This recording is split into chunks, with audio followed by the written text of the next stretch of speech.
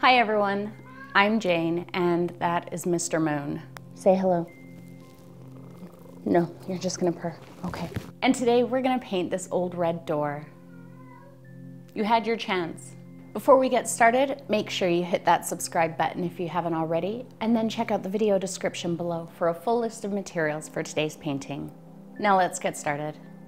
Okay, today's canvas is a brand new 12 by 16, and I did add a layer of gesso to it, and then I allowed a little bit of my brush stroke lines to show. So the texture isn't very heavy, but it's enough that it should catch a little bit of the color and just give us a bit of variation in the texture of the stone. Now I'm going to start by sketching on my door, and I'm just using a regular pencil. And since I'm using a lot of gray tone paint, I'm not worried that the pencil marks will show or affect the paint colors. Now today I couldn't find my ruler, so I'm going to use a canvas board to help me get straight lines on my canvas.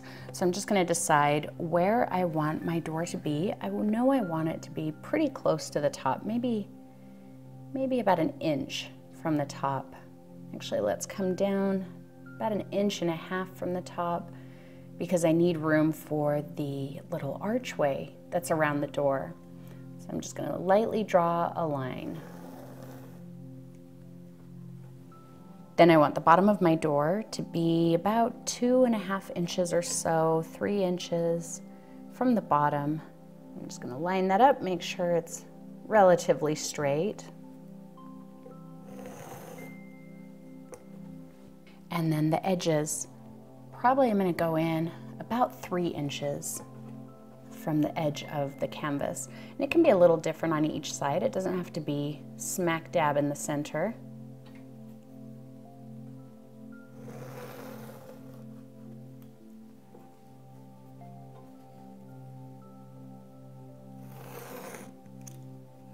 We'll just check that.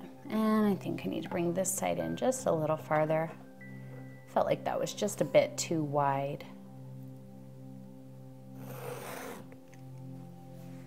And I think I'll bring this side in just a tiny bit more. Since I'm going to be painting over all of this and it won't show, it doesn't really matter. I can sketch on this for as long as I need to. I think I'm happy with that. Now if I had my ruler, this part would be easier, but I'm going to find about the center of this shape. That's roughly the center.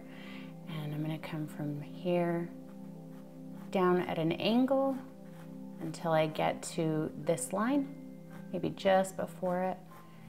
And then I'll start arcing it so that it meets up with that line at a nice curve.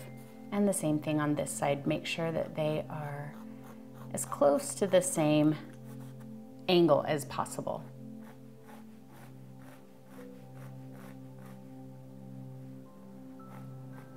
And I think that's way off center, isn't it? It's a little off center.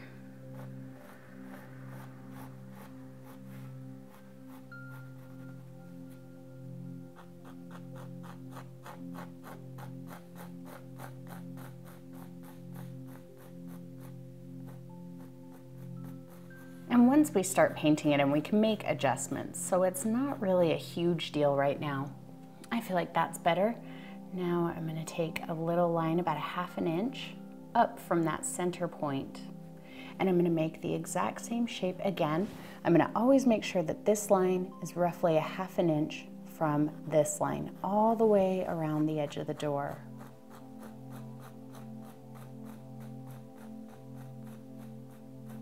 Following that shape as exactly as I possibly can. I'm not worried about that line.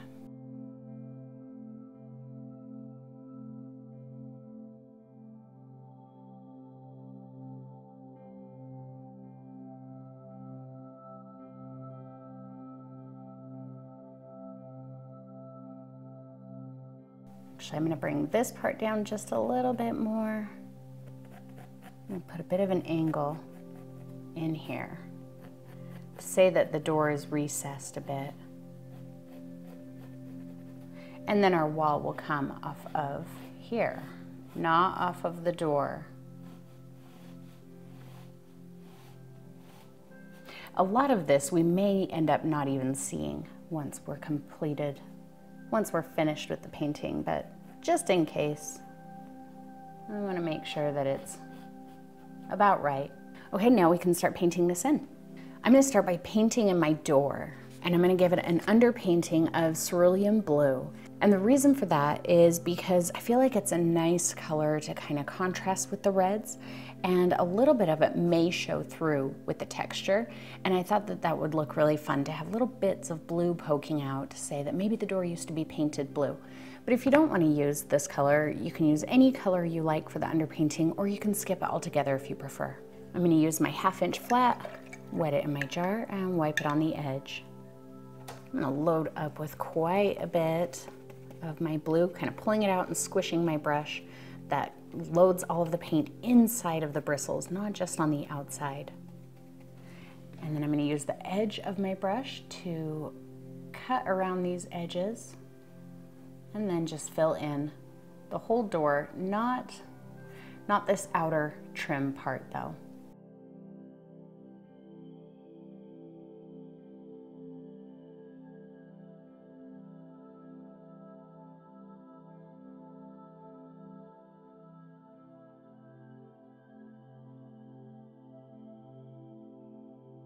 The cerulean blue used to be one of my favorite colors. I used to paint with this color constantly, and now I never use it. Once in a great while, but I don't use it a lot anymore.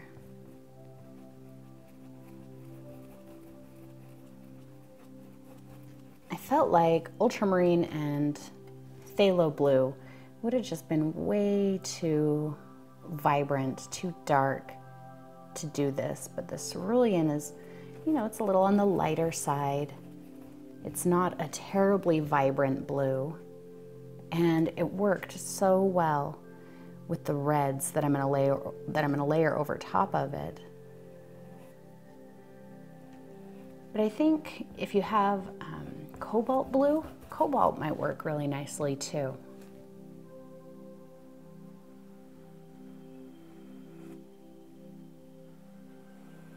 You really don't have to be too terribly worried about the edges here, because we're going to add quite a few layers to both the door and the stone. So if you go outside of it, or you decide at another time that you want to adjust the size of the door, or you want to cover up something, you can do that. So just get it as well as you can, as precise as you can, and then don't worry about the rest of it.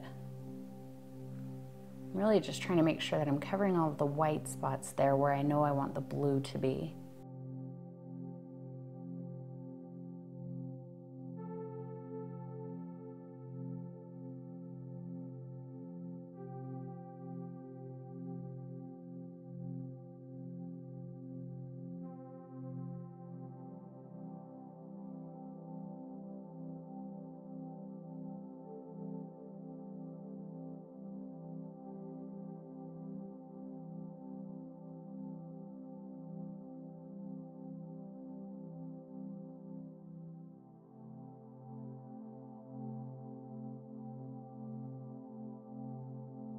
Okay, I cleaned off my 1/2 inch flat, and I've got some black and unbleached titanium.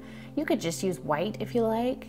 I will be using some white later, but I like the unbleached titanium when I'm doing stone because it helps kind of warm up the gray color. So it's not such, just like a flat black and white. And then I also have some matte medium. Now the matte medium is going to help the paint flow a little nicer on the gessoed surface. But since we're going to do some layers, we don't want to just obliterate the last layer with another layer.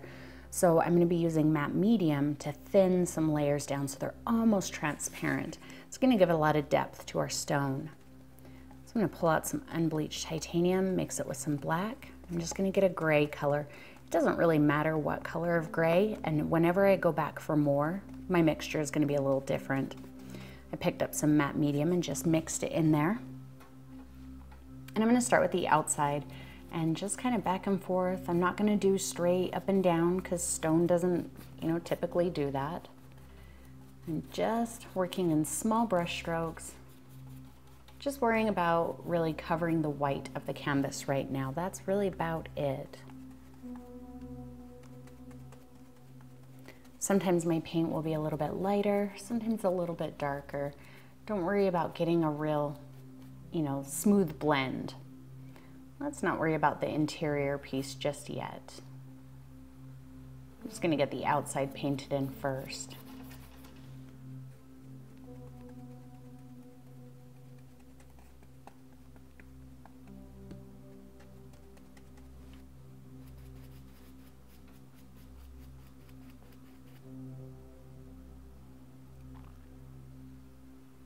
So I know this might be another one of those paintings where, you think that might be a little bit above my abilities right now. But again, just like I said in the last couple of videos, it's all just layers. We do layers all of the time. And sometimes, if you just spend a little bit more time and attention on your layers, you can achieve looks that you can't by just, slapping down a color, adding a highlight and a shadow and moving on. And so that's really all we're doing. There's no techniques in this painting that we haven't done, on a larger scale or maybe a smaller scale, just different. We're just using them a little bit more often, spending a little extra time. See, those colors are quite different. I'm just dusting it over it. I don't care if it blends. Doesn't matter if that first layer is dry or not. The gesso can be very, very drying. And so again, that's why I'm using the matte medium, because it really helps improve the flow of the paint. Without it, I might end up using more water and then my paint would get really transparent, and it doesn't actually flow as nicely with just water as it does with matte medium. I don't think, anyway.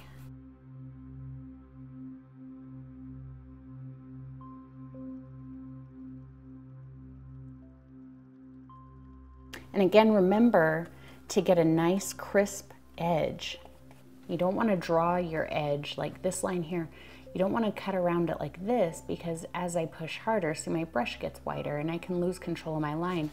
Also, can you see that little ball of paint that's getting pushed to that edge? So you don't want to do it like that. Let me just get rid of that little ball of paint. You want to use the tip of the brush, because it doesn't matter how much I push, it's not going to get any longer. It's not going to extend over that line. And I don't get that ball of paint right there on the edge. Once you've drawn your line, you can definitely go behind it and go flat. But just use the tip of the brush to get that line on there in the first place, and then deal with it.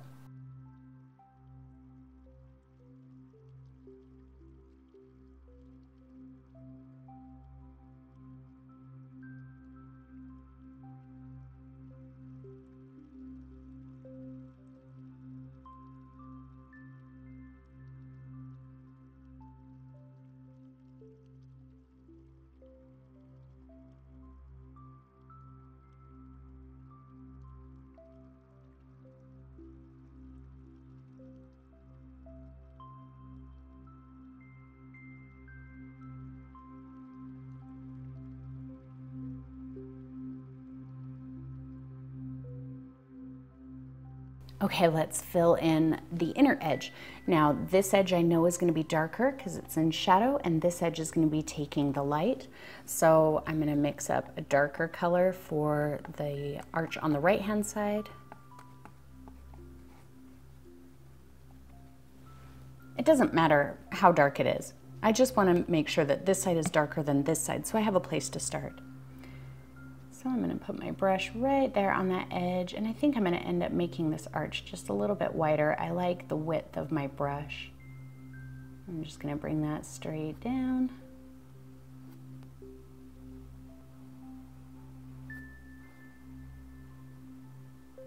Making sure I get right up to the edge of that blue. I don't want to leave any white specks between it. But again, if it goes into the blue a little bit, it's not a big deal. I'd rather go into the blue a bit than leave white spots that I have to deal with later.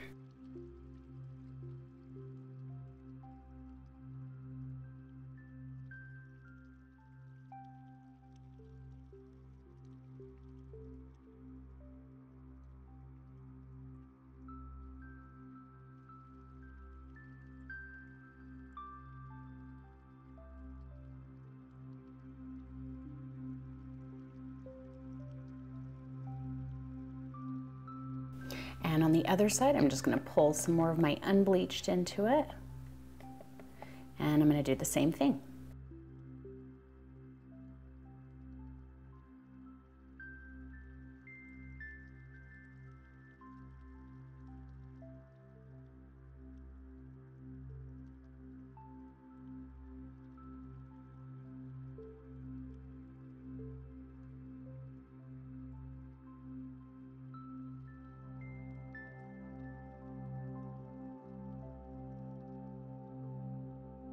All right, let's fill in the ground here with a nice dark color. So I'm just gonna pick up more black, or matte medium, nice dark gray. And I'm just gonna fill this in.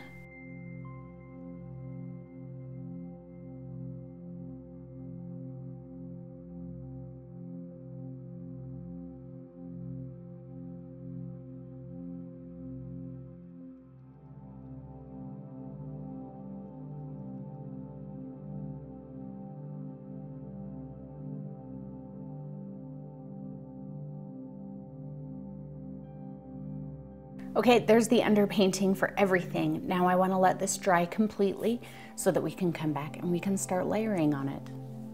Okay, this is dry now, so we can start kind of building the colors and the textures in the stone. So I've put out a little bit of titanium white, and I still have my unbleached, my black. Now I'm going to be relying heavily on matte medium here, because without it, I'm either going to underbind my paint by adding too much water, in which case the next layer will lift off the previous layer, or the paint will be too opaque and just cover this. And I want to make sure that each layer still shows through just a little bit. So I am going to go with, let's go with kind of a grayish color, mostly unbleached, but see there's a bit of that black in there still. A good amount of matte medium, see how much I picked up? And I'm just going to mix it in there. I'm just going to start somewhere. Now what I'm going to do is be very precise in how I apply this. So I'm gonna come over here and I'm gonna put a good amount of pressure down just to lay down that little blob of paint. And then with very short, see that? Maybe 1/2 inch brush strokes, I'm just gonna start working it out. Breaking up any lines where I don't want them and letting that color just kind of naturally taper off. If I feel like it's too opaque or I'm having a hard time getting it to spread the way I want it to, I'll just grab a little point of matte medium, and that kind of pulls that color out, thins it out, makes it a little bit more transparent. And then if I decide I need more paint, I can just put a little heavier pressure, get that blop off of the other side, and do the same thing. And now I can start kind of refining the shape of this arch.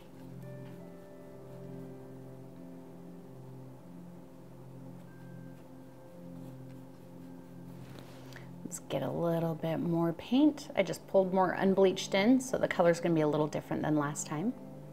Quite a bit of matte medium, so the color's a little transparent. Lay down a blob and just kind of lightly streak it out. See how you can still see that dark color through this color.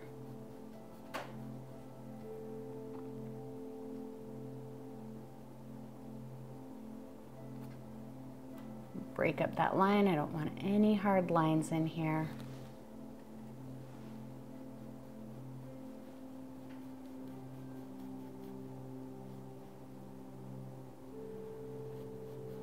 Except where the face changes angle. Now I feel like that's all pretty close to the same color, so I'm going to break it up by just pulling a little bit of titanium white into that mixture on my brush, quite a bit of matte medium, so this color is very transparent. You know, it doesn't look transparent there because it's quite heavy. And take it up into there, and with that light pressure, because this is all still kind of wet from that matte medium, just streak it in.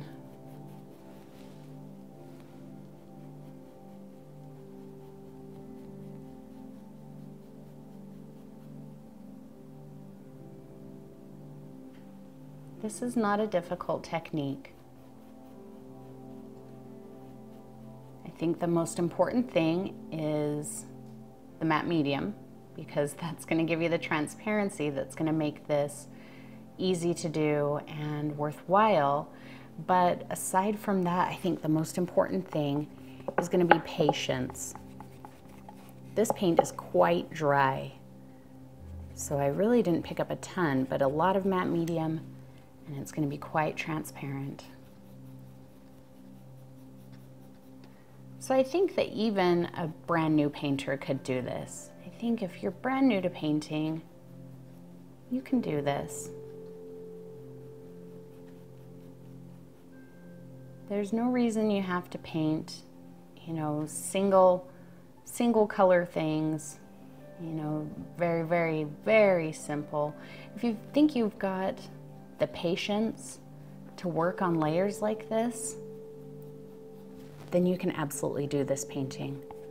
I'm gonna pull in a little bit more black there, just darken this color a bit as we move down. But again, see how transparent it is from that matte medium.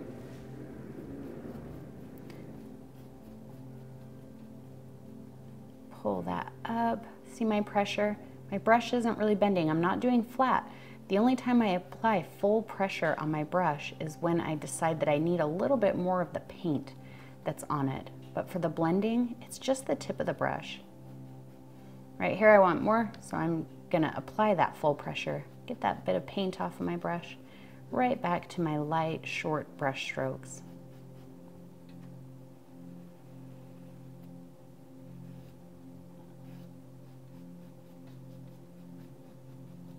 I think up in this corner, I'm gonna go quite a bit lighter. So I'm gonna pull some white, maybe a little bit of unbleached titanium just to keep it on the warmer side. Quite a bit of matte medium. Flat pressure, lay down that blob of paint, and then kind of pull that out as far as it'll go. See how it's not really transparent there, and I can see my brush strokes really quite a bit. That's when I know I need to grab just a little more matte medium, and that helps kind of smoke it out a bit.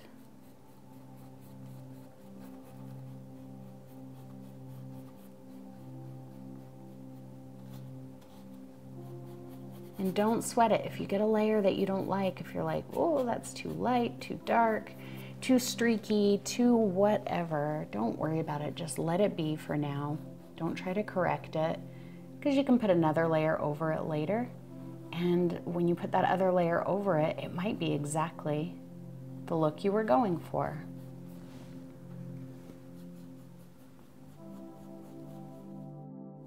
I'm just gonna pull that over here just a little bit. Get rid of that line.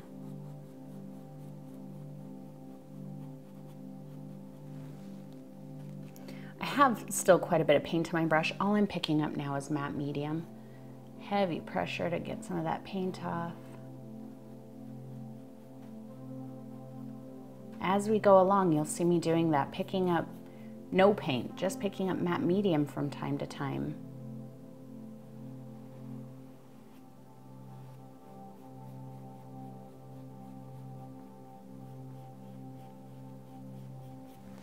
See, still just picking up matte medium. And see how far that color is going. Let's change that color up a bit. I'm gonna throw a little bit more of this gray color, get some of that paint off my brush. Matte medium.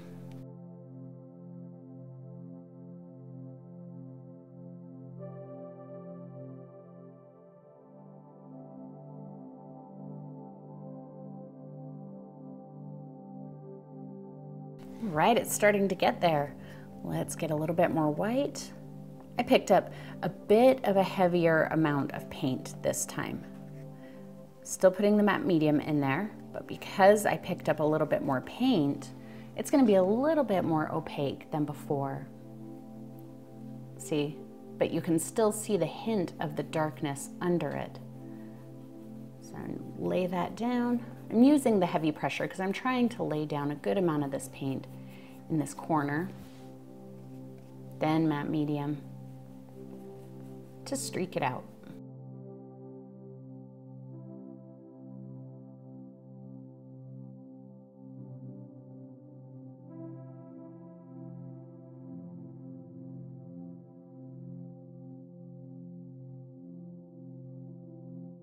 Don't be too overly worried about these. I am trying to clean up the line because in some places my line got a little out of control. But if it happens to go into it, that's fine because this is just the underpainting. So you can make adjustments still. And sometimes it might be easier to just let yourself go into that color rather than worrying about it and trying to cut around it and getting this weird line on the wall over here. I just put a little bit of black into that mixture. I'm gonna grab a little bit of unbleached just to warm it up a bit. And some medium to smooth it out.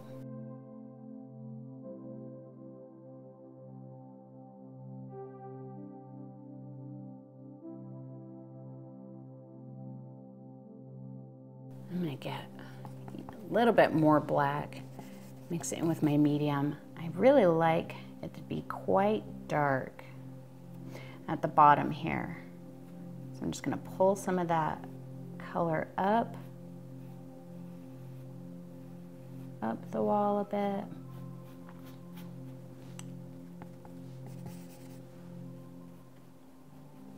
And then a bit of medium to just get rid of brush stroke lines.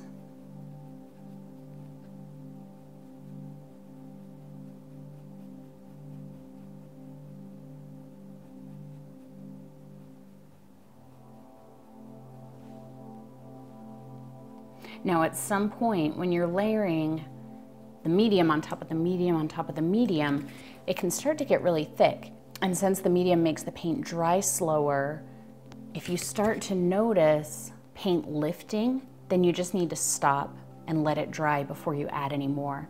And I feel like if I add another layer on this side now, that's gonna happen. This side only has the one layer and it's pretty much dry. So I think I'm gonna go work on this side now. I'm gonna get just unbleached titanium, and notice at no point during this wall have I washed my brush off. So when I'm just picking up unbleached titanium, see it's still got some of that gray in there. I want to warm this up, particularly over here.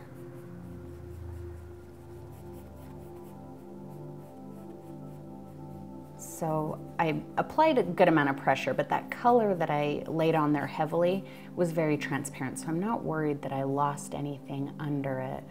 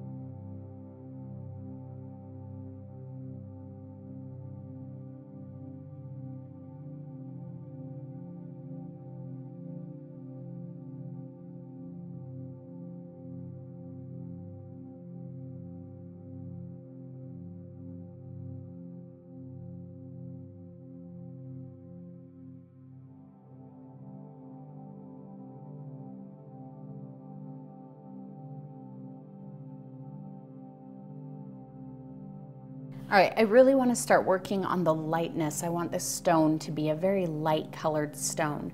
So I'm gonna let this dry for maybe about 10 minutes and then we'll come back and we'll start really kind of popping the color and the brightness on this stone. Okay, this is pretty much dry. So we're gonna really work on the light colors. So I'm not gonna use any black for the most part. I may throw a hint of gray in here and there. So I'm getting a good amount of my unbleached titanium and some matte medium, just kind of loosely mixing them together, and throw some of that over here. Might be a little bit more transparent than I want. We'll just go with it and see what happens. Now, on the outside of this wall and this whole area that I'm working in, I'm not really saying that any part of it is in light or shadow, so don't worry about light source here. Really what these different colors are indicating are just different, you know, mineral deposits in the rock. Rocks aren't typically just a solid color. There's little variations in it, And that's really what we're building here. The reason I wanted it darker toward the bottom is to say that maybe there's, you know, been some minerals absorbed up into the rocks from water or plants growing up against it, something. So you certainly don't have to make it dark at the bottom. You can make it dark at the top and light at the bottom if you like. That's just what I wanted to see. Now inside here, we are gonna work on both the color variations in the stone, but also on light source. So we're gonna do that part last. I'm gonna go into some white and matte medium and kind of pop this corner here. Using the heavy pressure to lay the paint down.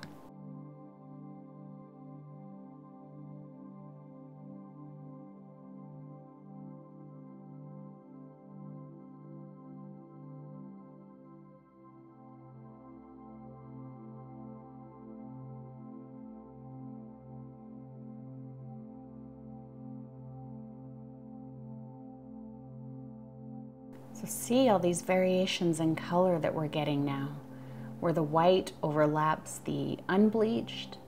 We've got one color variation and you can see the darker color through there. And then down here where I'm overlapping the darker color with the white, we're getting another look entirely. I think that that's why layers are so valuable and so fun to work with. It's really interesting to see what happens, you know, when you layer one color over another color versus layering it over another color and just kind of building it and seeing how they all work together. Just matte medium there to dust this out. And if you get these hard lines, your only real option is to keep putting the color in that area or taking your paint down into that area.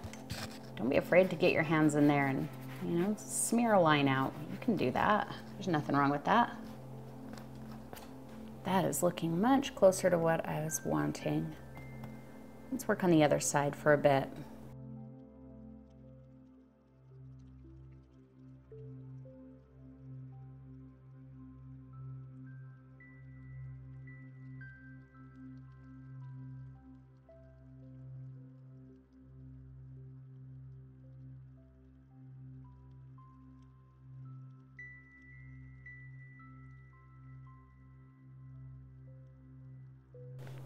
And I lied about the black. I am gonna mix up just a very pale gray color and be super selective about where I put it. It's also very, very transparent.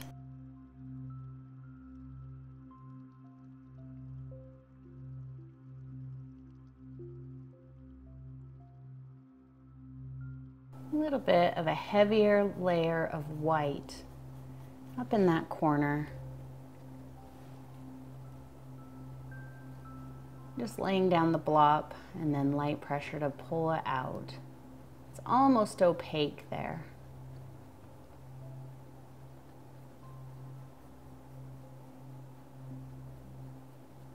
This is still kind of tacky, so I'm not picking up any matte medium because I don't feel like I need it. I'm just using the light pressure to kind of pull it over that warmer color.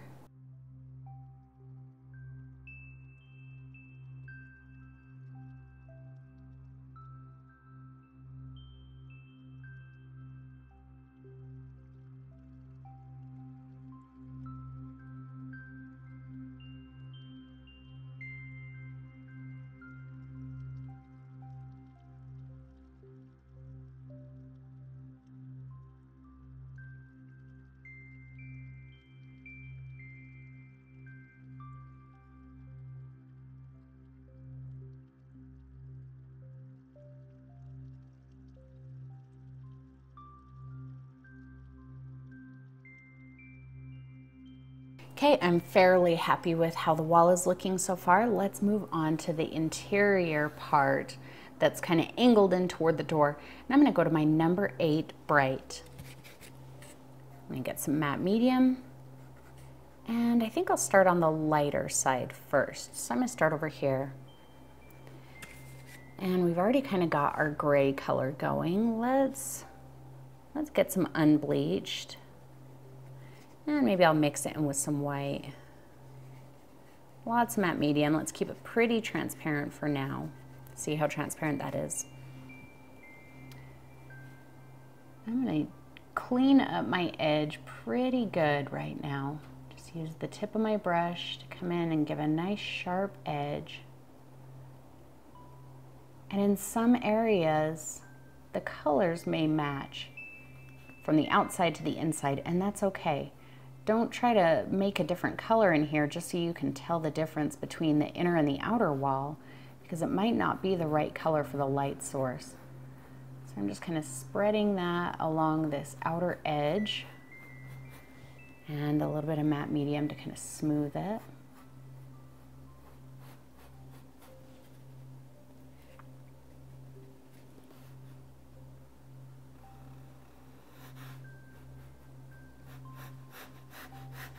See, just very loosely kind of spreading it down. I'm not trying to blend or do anything in particular with it.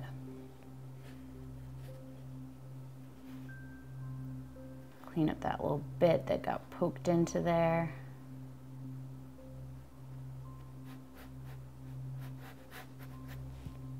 A little bit more medium to blend out those lines.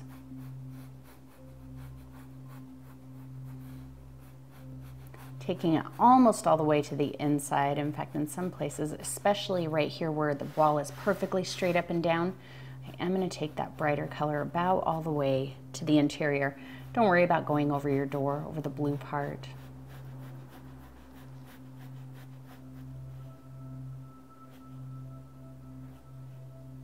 I have a little piece of my canvas still showing right there. There we go. Let's keep just a hint of our gray color on the interior.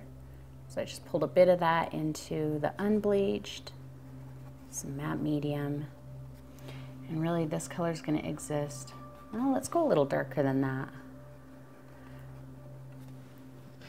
Just pretty much right here at the edge. That's going to push it deep into this area. So just kind of scratch it on there. Little matte medium, kind of smooth them together. And it's a very loose smooth. I'm not worried about getting a perfect blend. That's why I'm working so fast. I'm not working so fast because I'm super awesome and I'm trying to make it look easy. I'm working fast because I feel like that gives me the look that I want there better.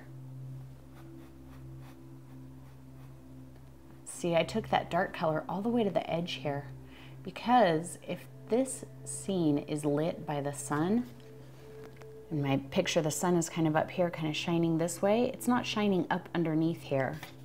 So we'll keep this part a little on the darker side.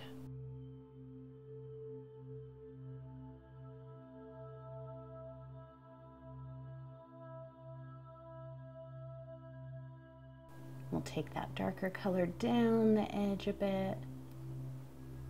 And we'll let it fade out right there where the wall starts to be up and down.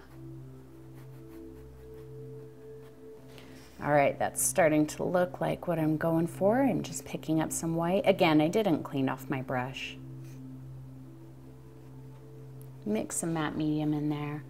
And let's really start to pop this edge.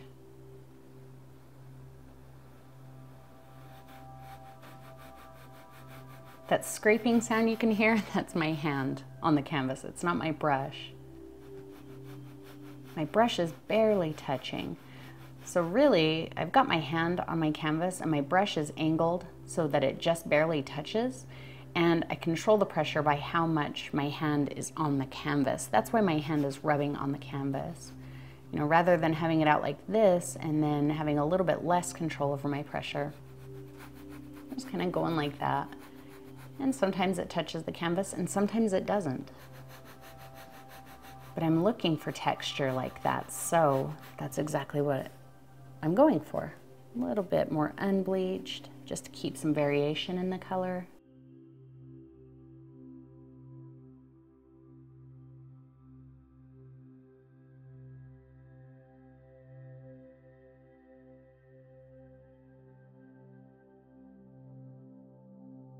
Let's go ahead and work on this side now. So opposite of what we did on this side, I am going to use a dark color. So my black with my unbleached. Again, I didn't clean off my brush, so there's still some of that white in there. Nice dark color, some matte medium. And we're really going to do about the same thing. Nice and dark up here. I am trying not to get it out onto the outer wall, but I can clean it up if I do. Get that edge nice and sharp.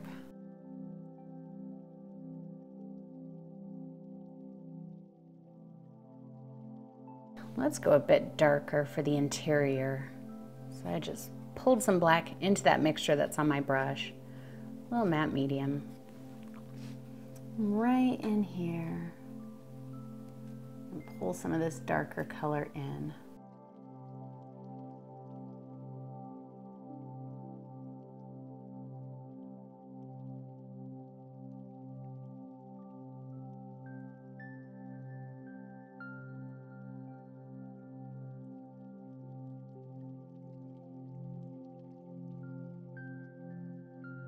Now, just like our side that is taking the light has a little bit of shadow in it, I feel like our dark side would have a little bit of light in it. Maybe it's reflecting off of this surface, maybe it's reflecting up off the ground, maybe it's just ambient light. Either way, I'm just gonna pull a bit of unbleached titanium into the mixture on my brush. Just get a color a little bit lighter. Lots of matte medium. But I'm also not gonna put this light color up here.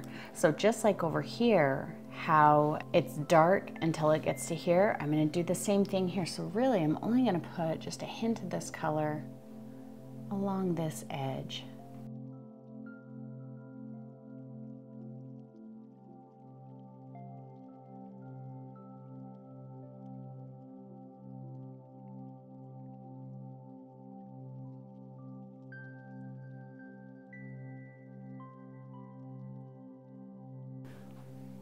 Let's take this highlight color that we used here and just create a little bit of a stronger shadow right up here at the top. In fact, I may go just a hint darker than that. Very transparent though. There we go.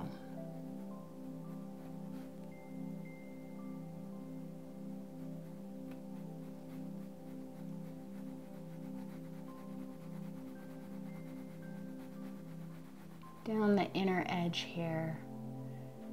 And we'll let it taper off right here where the door kind of swings around vertically.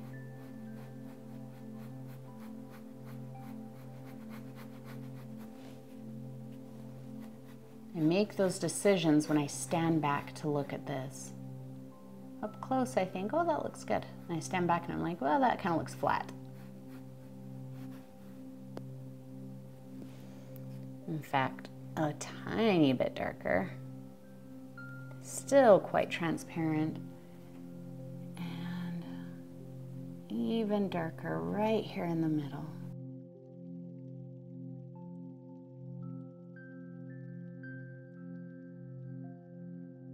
All right, I feel like I'm pretty happy with that. Again, I may come back later and adjust it a bit. The last thing I'm gonna do before we move on is just make a super transparent version of that dark color. Maybe I'll throw a little bit of unbleached into it to lighten it just a hint. At the very bottom of the door here, I don't want it quite that bright.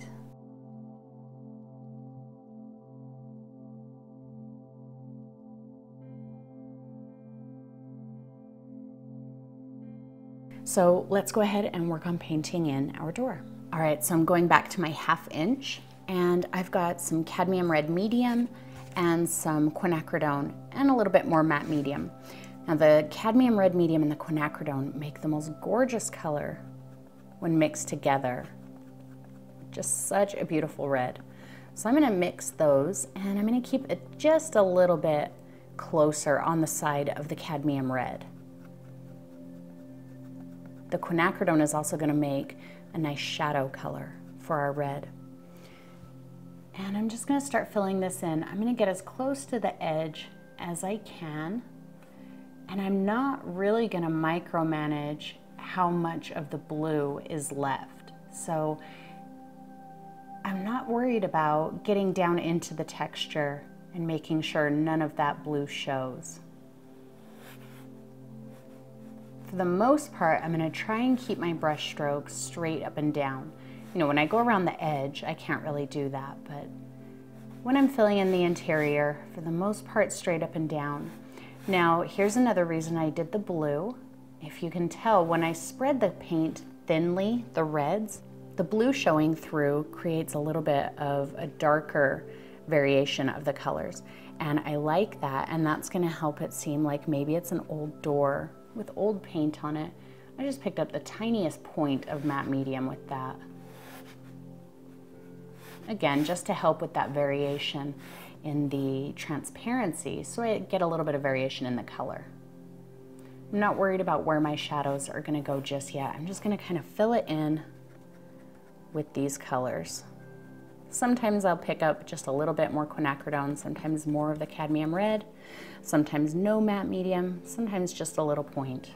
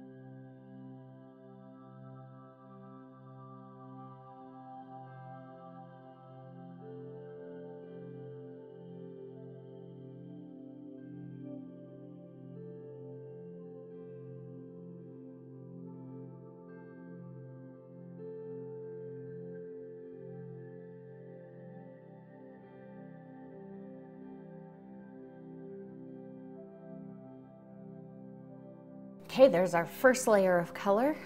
Now I'm gonna get a bit of matte medium and just the cadmium red. And it's very loose, I didn't really mix them together. And again, straight up and down.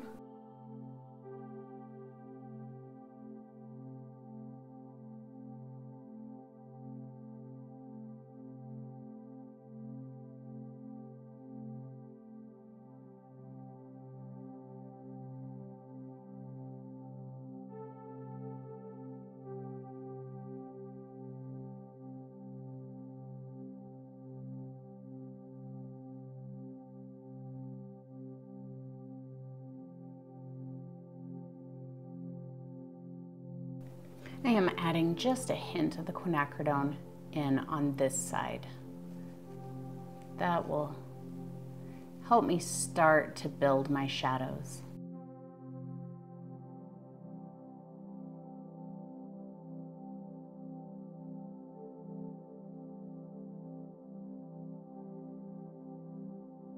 Okay, there's the base layer for our door, and you can see we have a lot of variation, and that's due to the different transparencies of the paint.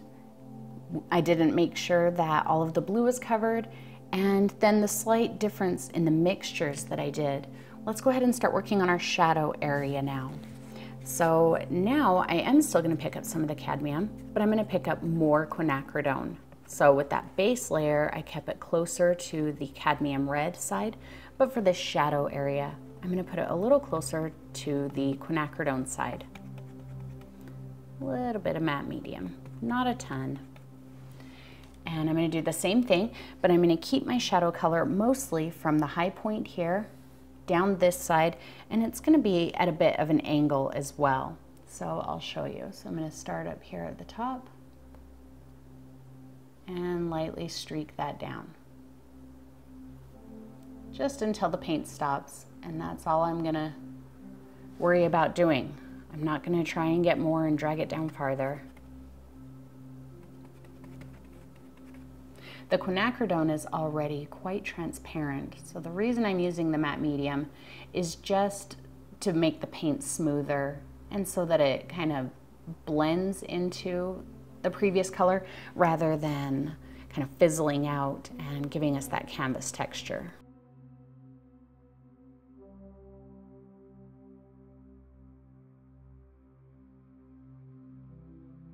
And I think I'll pull it out maybe about 2 inches into the door.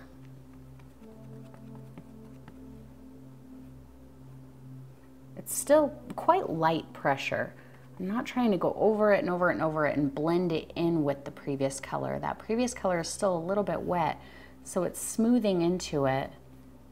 So if I go over it too many times, then I'll start blending and then I'll just end up with a solid color, and I don't want to do that.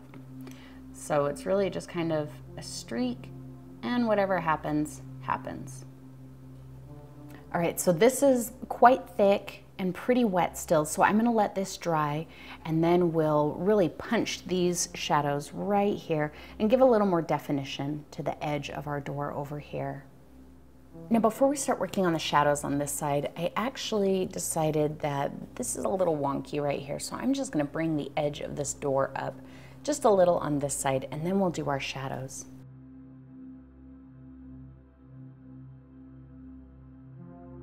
I'm going to go into some quinacridone, and there's a little bit of that cadmium red in there. And then I'm going to pull just a tiny speck of black. Can you see that? It's just like a little pinpoint right on the corner. And we'll start with that and see how that goes.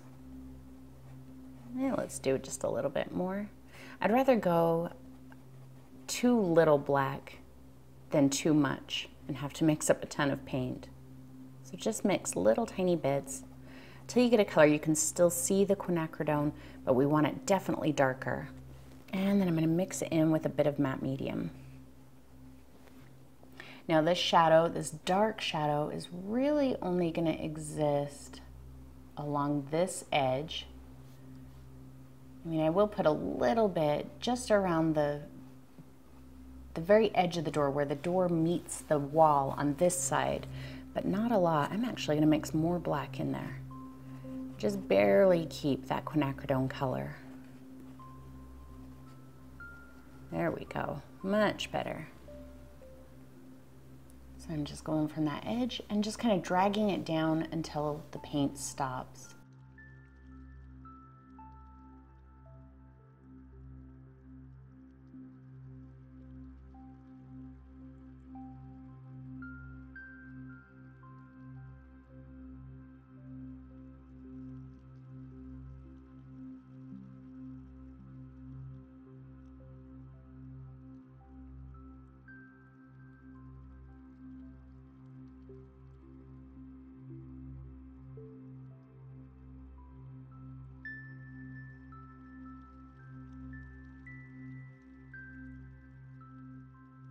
All the way to the bottom of the door, and then I'm gonna streak a little bit of it over. It doesn't have to go all the way across. And again, maybe it's not necessarily a shadow, maybe it's just kind of weathering, like I did on the wall over here.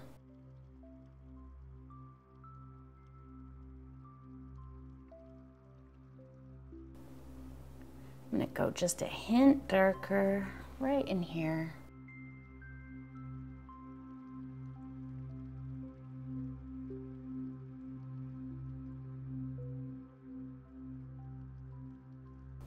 Now I'm just gonna pick up matte medium, no additional paint, and just kind of break up this shadow a bit.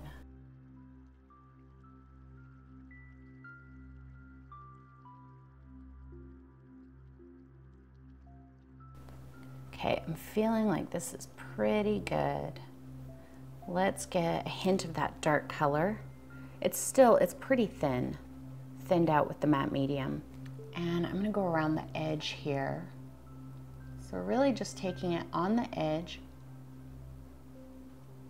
making sure to cover the brightest red right where it meets the wall, and then I am just ever so lightly going to streak it down because I don't want a hard line there.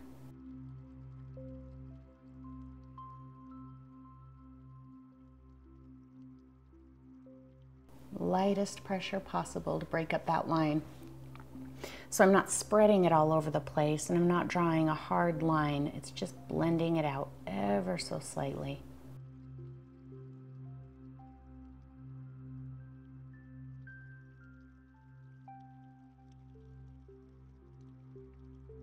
And then I'm going to go one bit darker, really just mixing some black in with whatever's on my brush. And I'm going to go around the edge on this side. Make sure that it's nice and dark right up there. And again, very lightly, very gently pull that down. It's going to be the darkest bit of our shadow.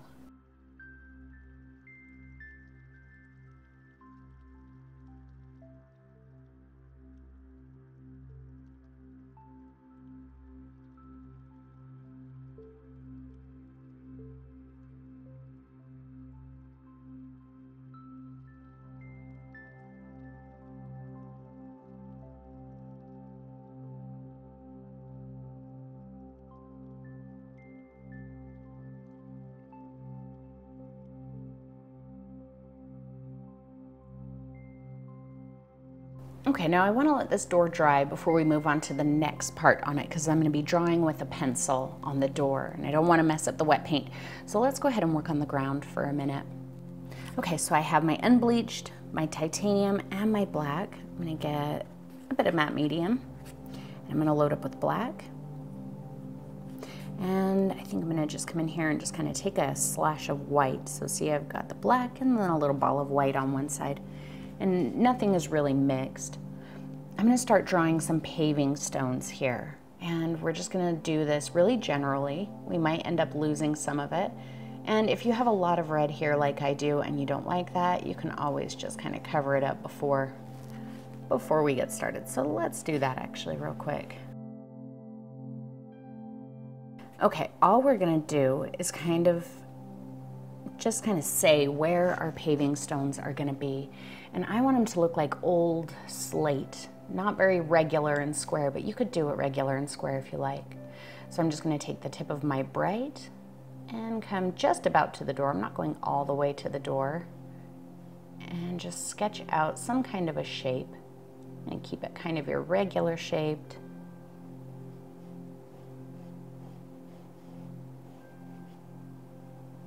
We'll have it come around the wall a bit there. And then I'll fill it in just with a color mixture that's gonna show, that won't just blend into the ground. So it doesn't matter if you use all three of your colors or what. I just kind of picked up a little bit of all three. Don't worry about what this looks like right now, because you might end up painting over some of it in a minute, and we're gonna add the details to it last. But I want to know where it is before I do the next part. And let's do another one.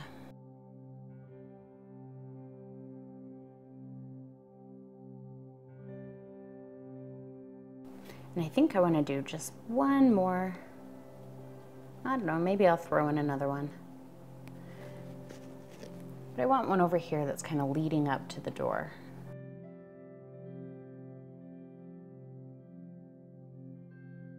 Maybe I'll just do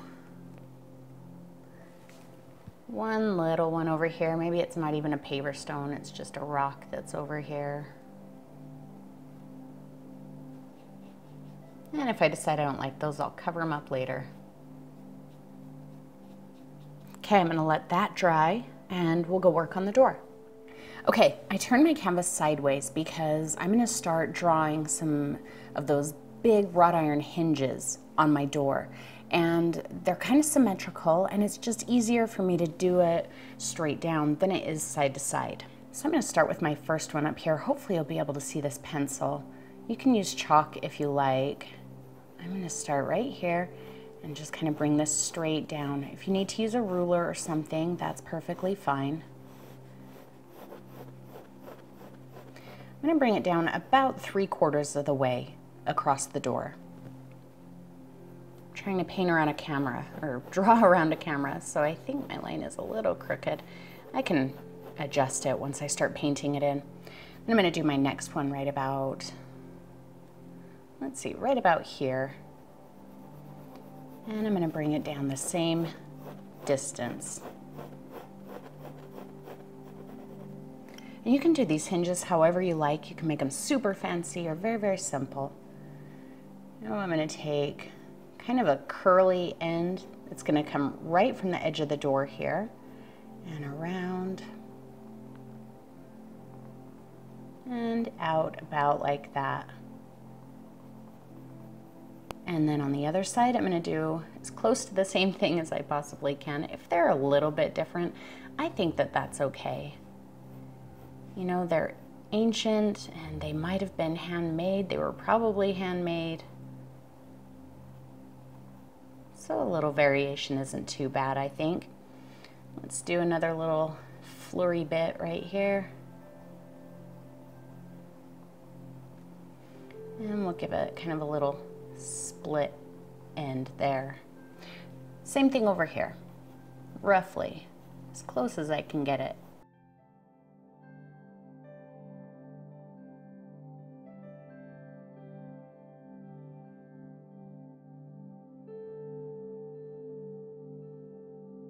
This one might be just a little bit smaller than the top one.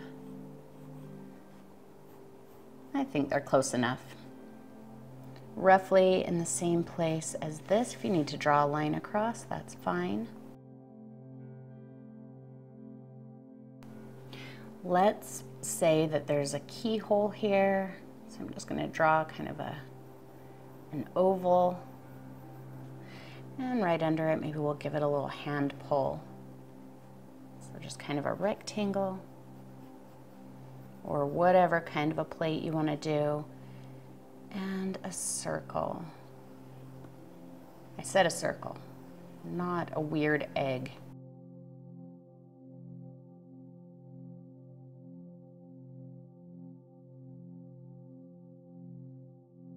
And I'm going to use my number 3 round brush and get some black paint. We're going to start filling these in. Roll that to a nice sharp point. And my little hinges did end up being kind of slanted because I was trying to draw them around a camera. So I'm going to just use that as a general outline for them. So I'm going to start here with very light pressure so I can get a nice thin line. And as I bring it back, I can start to apply heavier pressure. I think I'm going to start out just with pretty standard pressure though, just to get the line on there.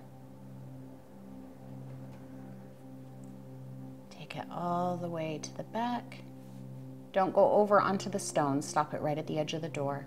And now I can kind of smooth out the line. Apply a little heavier pressure as I go to widen it out a bit.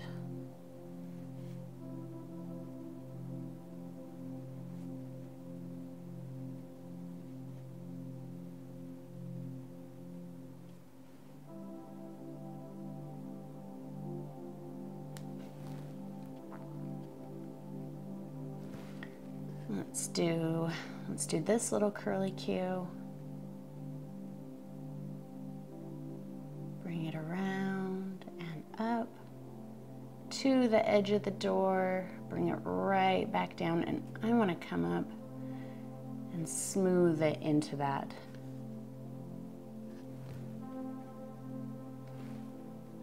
Same thing on this side.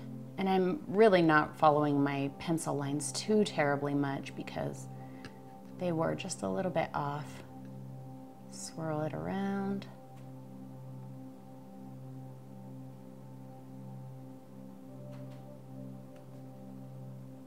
To the edge of the door. And blend it in. You could also trace these on, you know, if you're not confident in drawing two that look the same, draw it on a piece of paper and then trace it. Trace them both on.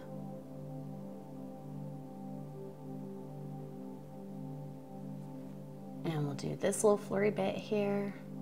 It's just kind of a simple one.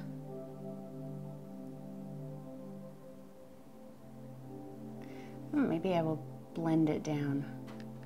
Yeah, I like that.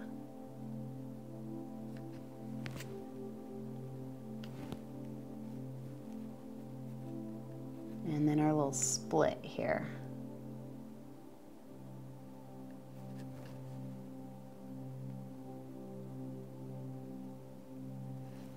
Not too bad. I think the hardest part is just getting them symmetrical in the first place. I'm going to do the exact same thing on this one.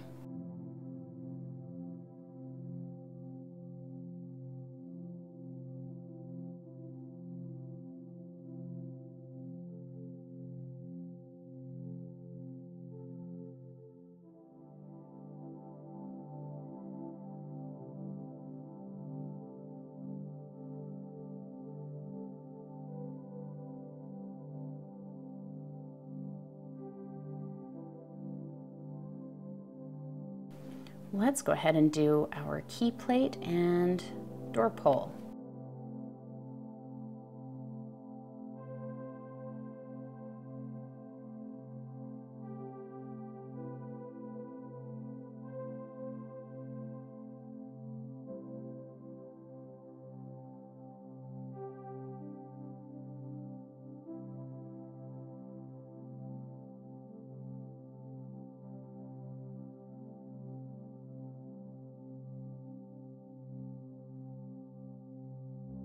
Okay, let's go ahead and start adding some highlights to it. So my brush is cleaned off, but I'm gonna load up with just a bit of black paint. I don't want a ton. I'm gonna roll some of it off. Just enough that I'm not picking up straight unbleached titanium. I'm just poking into it and getting a bit on the very tip of the brush. I'm gonna come to my little wrought iron pieces and just very lightly just kind of start dashing some on. See, I'm almost just scribbling just with the very tip of my brush. Wipe a bit of that off, pick up a little of that black that I just laid back down, and I'm going to do the same thing, kind of underneath it and maybe up into it if I feel like it's too strong somewhere. That kind of blends the colors a bit and softens the unbleached. If it's still too bright, just pick up a little bit more black, and I'm really just going to kind of run it under, on the underside.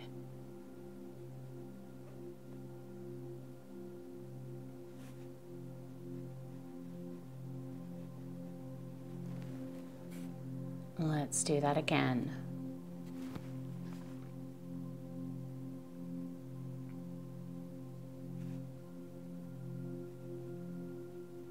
Get it right up to that top edge.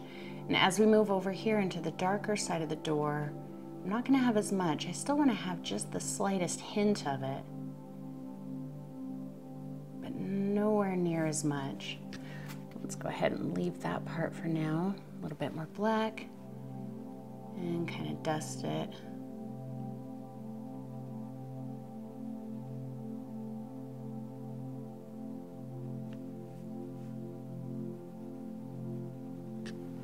Maybe I'll pick up just a little point of matte medium in there too. It's almost just like you're sketching with a pencil. That's how I'm using my brush, just the very, very tip of it. See how over here, I'm kind of blending it in more, so you can tell that it's just a little bit of a lighter color than the pure black. So not a lot of reflection.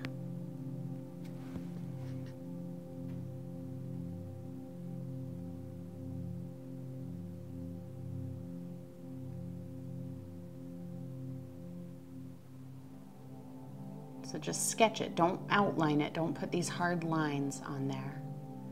Because a lot of times these wrought iron bits are like hammered, and so they've got little divots all over them. They're not typically real smooth. And I'm just kind of blending that.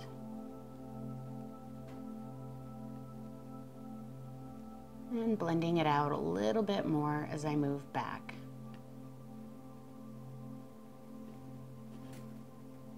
Same exact thing on this bottom one.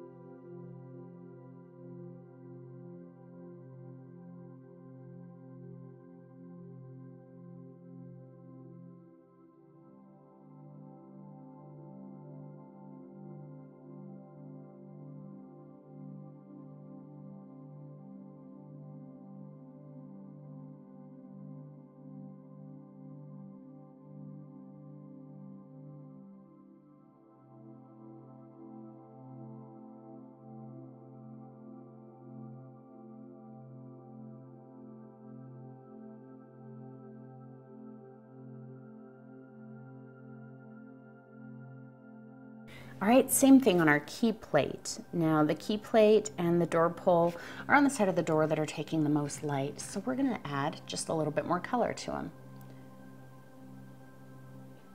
Just kind of slashing this unbleached on there.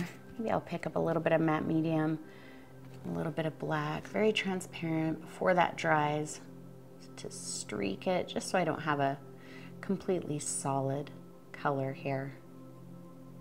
And a little bit of variegation in the color.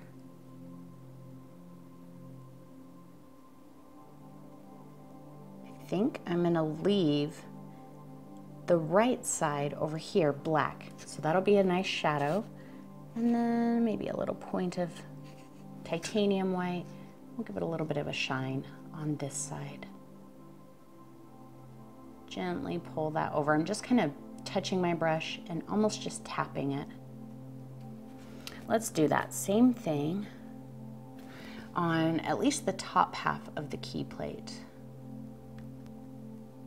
Leave that left side, or the right side, I don't know my left from right. Leave that side dark.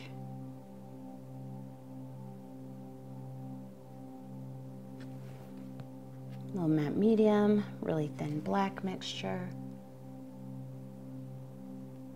Give some depth to that color, a little bit of some differences. Maybe just a teeny point of white, the tiniest point of white I could get.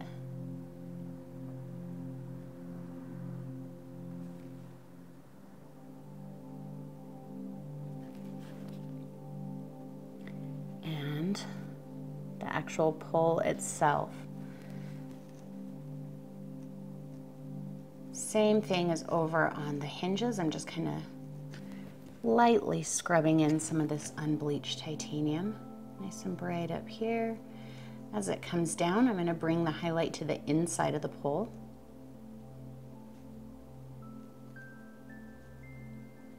Now onto the face. And back around to this side. So you know what? I'm done. I got my shadow in the wrong spot on the key plate and on the lock. I wasn't paying attention. We'll go fix that. Because if this is bright and this is dark, then that would mean that this would be bright on this side, just like this would be bright on this side, dark on this side. Because the light source is coming from over here, shining this way. All right, let's get a bit of a thin black mixture and just kind of stamp over some of those lines. Again, it's just kind of that touch with a little bit of a pull.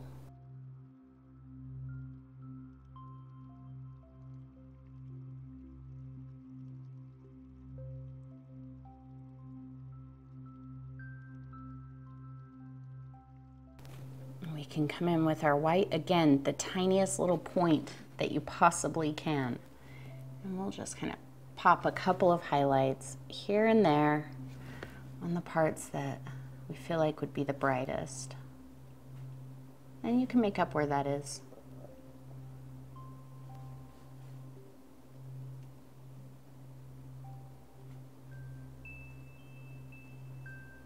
Let's fix up our key plate and the handle. I'm gonna move my shadow over here. So this is just a thin black mixture. Move my shadow over here. Grab some unbleached, just kind of poke into it. And we'll cover up that shadow over here.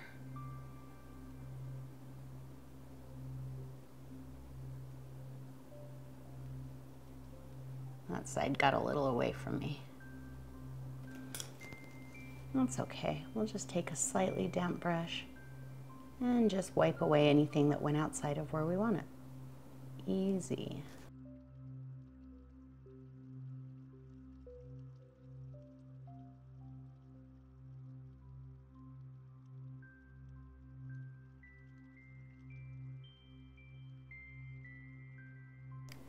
And then I feel like this underside, it needs a little bit of light to it, but I don't want to put a bright highlight on it because I feel like there'd be quite a bit of a shadow being cast on it in here. So I'm just lightly dusting some of this unbleached black mixture. If you want to get super crazy, you could even add a little bit of a shadow on the door from the door handle. I hadn't planned on doing this. Let's try it out and see what happens. So mostly quinacridone, a little bit of the cadmium red, little point of black,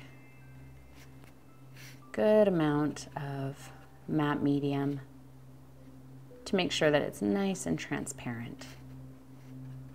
Very, very transparent. And I'm going to say that the shadow kind of comes from here. Follow with my eye where I think it's coming from.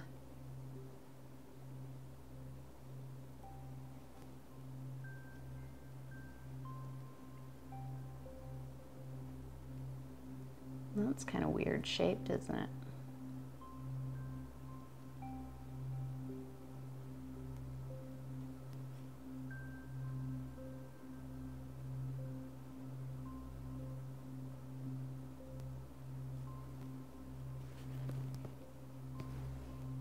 Well, matte medium to blur it. If it's a little more blurry, then you've got a little more room for error.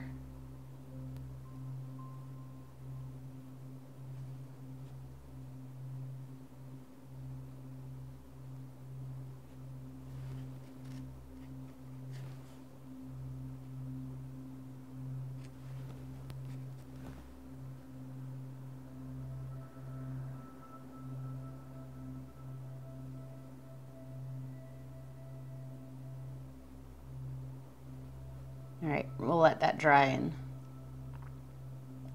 see what it looks like when it's dry. Okay, I'm gonna go to my number 1 round. Nice and little.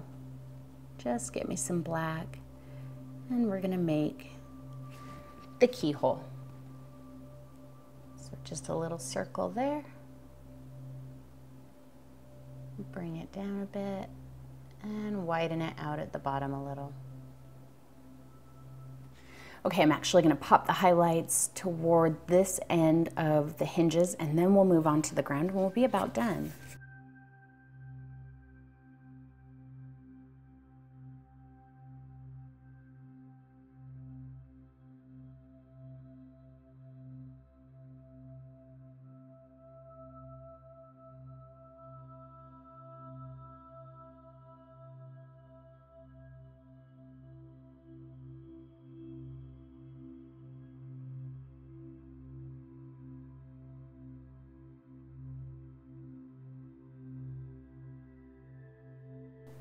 Okay, now down here at the bottom, we're gonna add some little grasses and weeds and stuff. And I'm gonna use this stiff natural hair bristle brush. It's about a 1/2 inch wide and it's dry. I'm using it dry. Now I have ultramarine blue and cadmium yellow medium, and you can really use any blue or yellow that you like. I chose these because they're both warm colors. The ultramarine is a warm blue, the cadmium yellow is a very warm yellow. So mixed together, I'm not gonna get this bright, intense green like I would if I used, let's say, primary yellow and phthalo green. I would get a very shockingly bright green, and I didn't want that. This gives me a bright enough green. So I'm going to start with quite a dark color for the base of the grasses. I'm just picking up some ultramarine blue, really just on the end of my brush. I'm gonna pull just a hint of yellow in there, just so it's green, but it's still quite on the blue side. Kind of stab my brush to break the bristles apart so I don't have like a little stripe that I'm adding to my canvas. Now I'm gonna try and work around my rocks. However, don't try to avoid them completely because then you're gonna see the ground around them. It's gonna look very stiff. So if you need to tap and go over top of your rocks a little bit, that's perfectly okay. Notice my brush is not bending. I'm just kind of poking at the canvas and that's it. Just one and done it. Don't sit there and stab over the same spot because it's just gonna get really puffy looking. And this is actually very, very similar to what we did last week in the monochromatic castle video. This is really how we did the grasses there. We're just using colors this time. I can even take a little bit of it over the bottom of the door. I feel like this door hasn't been used much lately, so there's probably some grasses growing up around it. See, I'm not worried about overlapping my rocks because we haven't finished the rocks yet. Let's even bring just a little bit of some grasses up the edge there. Little bushes or something, whatever they are. You don't have to cover the entire ground if you don't want to. Leave some of that gray showing. Just bring a bit up the wall there.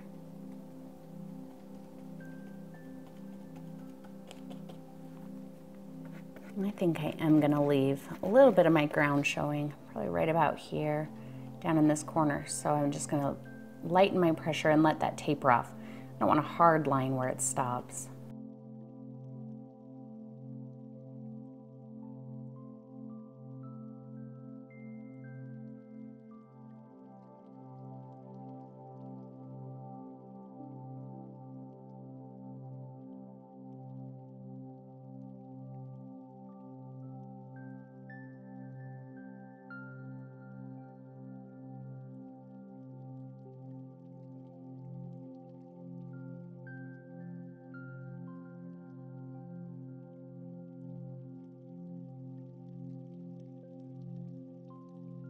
And then I want to let this grass dry because we're not going to finish the grass before we finish the rocks.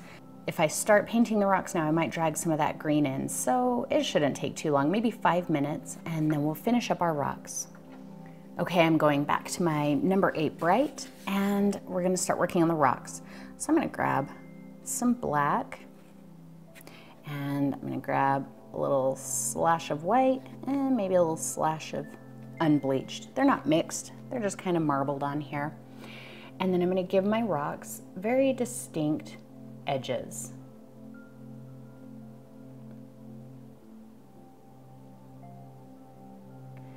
For the interior, I'm going to kind of lay my brush flat and just streak it.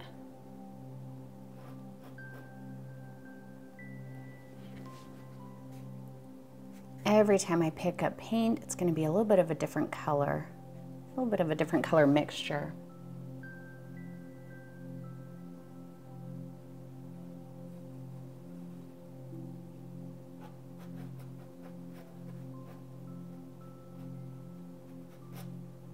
So you're just kind of sketching that on there. Make sure that the edge of your rock is different enough from the color behind it so that it doesn't blend into it. Whether it's darker or lighter, just different is really all that matters. My paints are starting to dry out a bit. If you get too much of one color, just pick up a little more of another.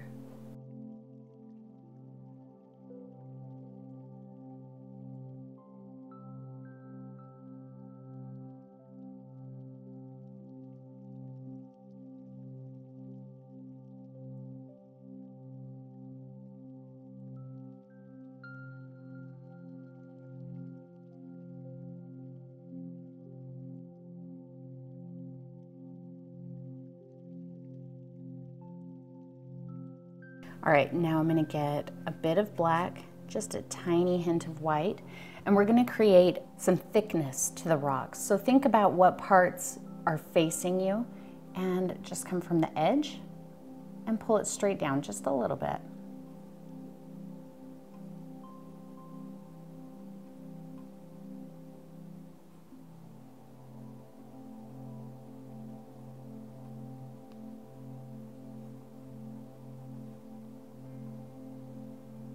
It's just going to say that the rock has a bit of thickness to it. Change up your color if you like.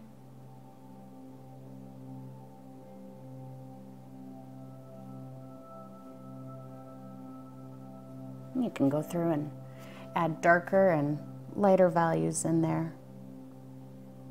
Whatever you want to see.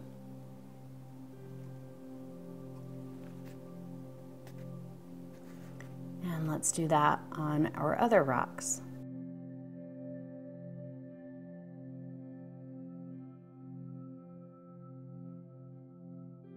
I like to do the little flat kind of scooting technique because it gives the rock a bit of texture. It doesn't just make it, you know, smooth and blended, where if I use my brush flat like this, I get a much more smooth look. And I don't want that. I want it to look kind of, you know, like rock, like slate or something.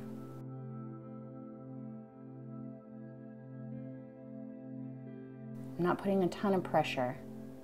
You know, if you mash your brush flat like that, then it's going to blend it a little bit more. If that's what you want, that's fine. But if you just kind of want that subtle texture, then just use light pressure when you do that.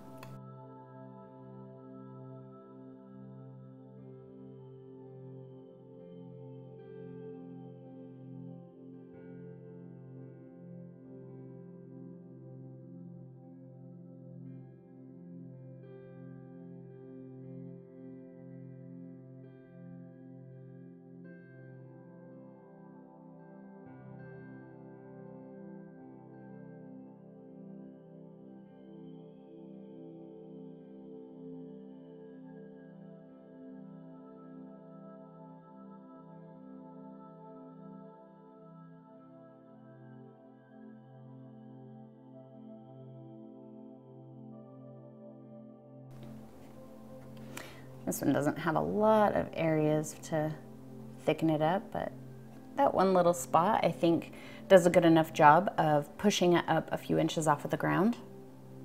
Oh, I almost forgot this one.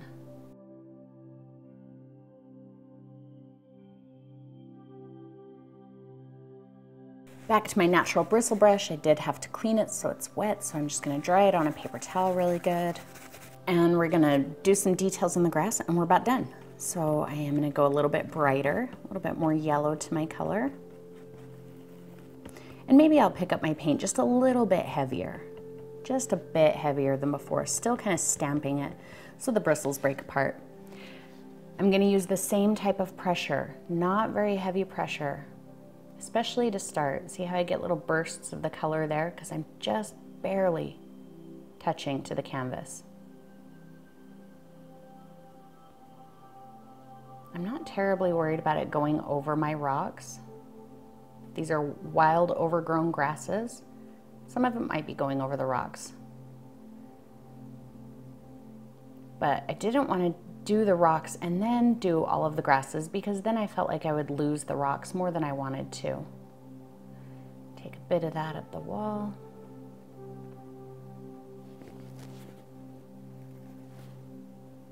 I'm not trying to cover all of that dark green. I'm going to take some of it over the rock there.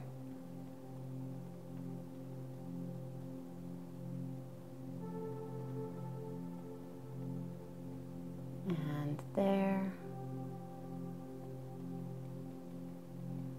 If you do happen to get rid of too much of your dark color, you can just add it back in. Don't worry about that. Some areas I may not put much, if any, of this color. So I left that whole spot dark.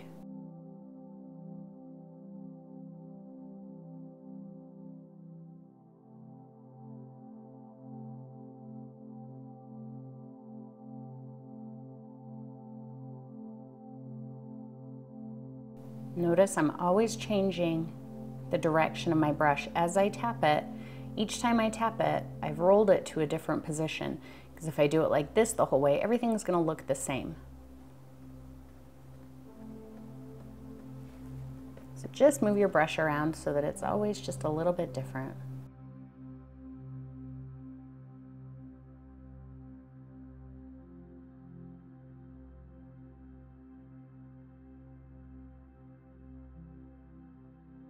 And let's go lighter. Just pulling some yellow in and super light pressure. Barely touching. I don't want big yellow blobs. I just want some nice bright points on some of these.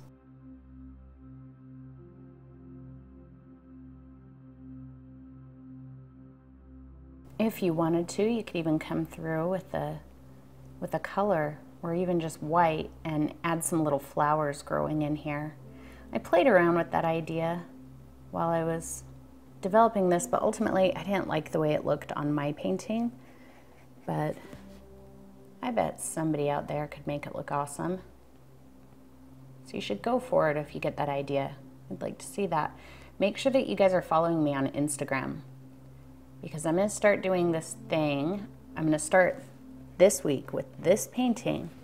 If you follow me on Instagram, the first person who paints this, posts it on Instagram and tags me in it, I'm gonna regram it and show everybody.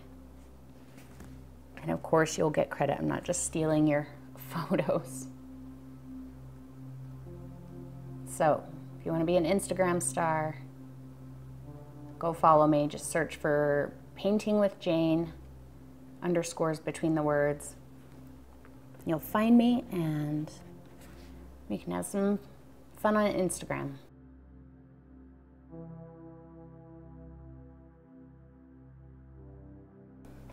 I think it's looking just a little empty on this side over here, so I'm going to go back to a slightly darker color.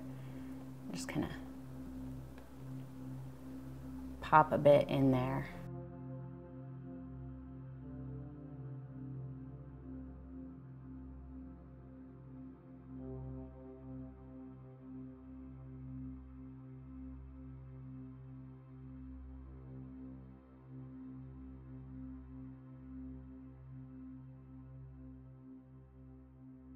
Okay, I'm pretty happy with how that looks, so I think I'll sign it.